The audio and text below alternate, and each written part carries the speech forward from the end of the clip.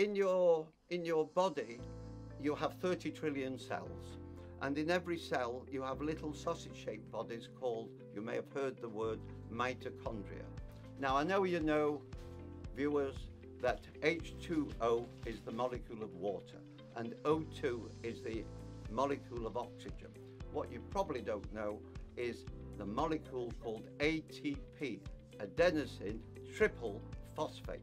And when you break a triple phosphate into a double phosphate, that explosion, that's your energy. So that's what Q10 does. It joins your food with the oxygen to create energy.